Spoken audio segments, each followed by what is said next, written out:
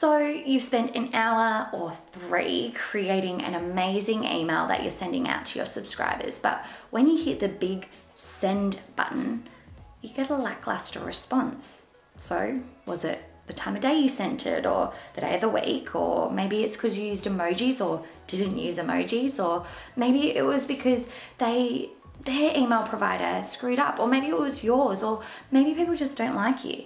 But what if I told you that it was because your email got stuck in the promotions tab?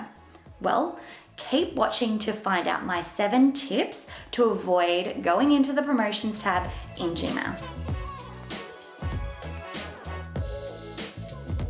Hello and welcome to my channel. I'm Emiley and I'm a brand and content strategist that helps small business owners just like yours build their brands online. So you want more people to open your emails, right? So how does 10% more people on your list opening your emails sound? Pretty good, right? Well, just by getting your emails into the primary tab as opposed to the promotions tab will ensure that you're reaching more people when they're ready to read your emails, which increases your likelihood of open rates, which could be a big game changer on your revenue. 90% of all emails sent go into the promotions tab, while only 1% goes into the primary tab, with the other 9% going into the socials tab. So it's no surprise that the primary tab has a read rate of 24%, while the promotions tab has a read rate of only 14%, because once people click on that promotions tab, they're bombarded by a whole lot of sales messaging that, things get a bit overwhelming and they might skip through and not read your email.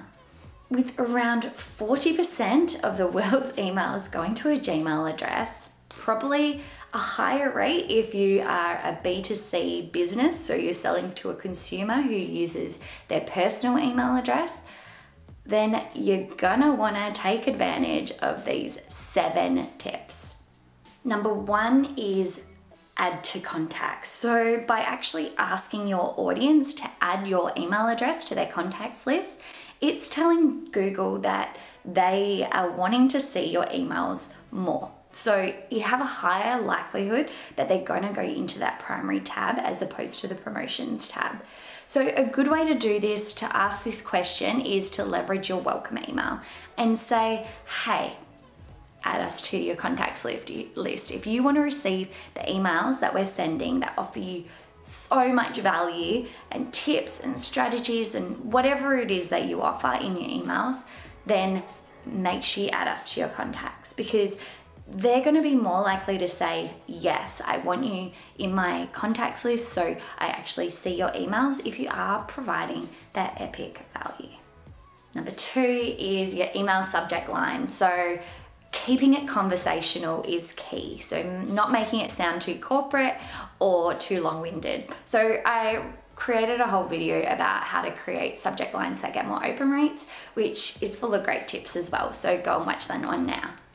Number 3 is personalization. So make sure when you're capturing people's email addresses that you ask for their first name as well. Last name doesn't matter so much, but first name's really important because then that way you can add personalization either in the subject line or in the body of the email, which is gonna add to that, give them more attention to your email because you've actually personalized it to them. And also it's seen to have higher transaction rates as well. Number 4 is lose the images. So this might be a bit of a controversial one because I know a lot of you guys love to use beautifully designed email templates with loads and loads of images in them. But if you think about it like this, if you received an email from your friend, they are not sending an email in a beautiful template with images and animations and all that sort of stuff. They're sending you a text-based email, maybe with a couple of links, maybe with a GIF, something like that. So from Google's perspective, they notice your emails being beautiful and beautifully designed as promotional emails. So they're gonna filter you accordingly. So I know that for some businesses, especially in the e-commerce space, images are really important to showcase their brand and their products and that sort of thing. So even just by reducing the amount of images you have in your email to 1 and adding a bit more text to them. Number 5 is to lose the links. So same principle as number 4, it gives off a less spammy vibe if you have less links taking people away from that email. So as a marketer, it's actually a really clever tactic to employ because it's actually getting you to think more strategically about what's your call to action in this email. Rather than providing your subscribers with a bombardment of different avenues they could take, giving them a one call to action, even if you use that link in a button and in the text as well, trying to limit yourself to one link is going to actually help make Google think that you're a bit more of a person and that you have a bit more of a strategy behind you as well.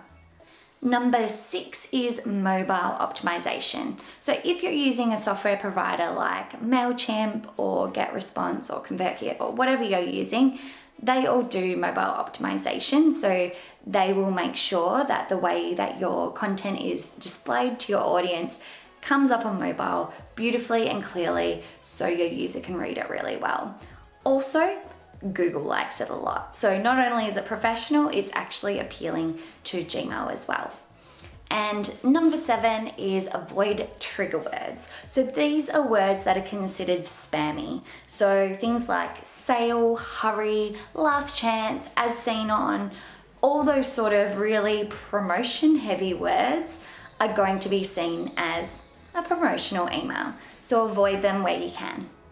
So if you want to appear less spammy in Gmail, then think of it like this. Is your email looking like a promotion or looking like a conversation? You'll get bonus points if your subscribers actually respond to your email, so don't forget to ask questions in there. If you love this video, please give it a thumbs up and please consider subscribing to my channel as well. So this one was a really big deep dive into email marketing strategy. So if you're looking for something a bit more, I have a video about email subject lines that get more open rates, which shares 5 case studies with you. So I actually go through my personal email and share with you some examples from brands that are doing it really, really well. So I'll be back here next Tuesday with another video I know you're gonna love. So until next time, bye for now.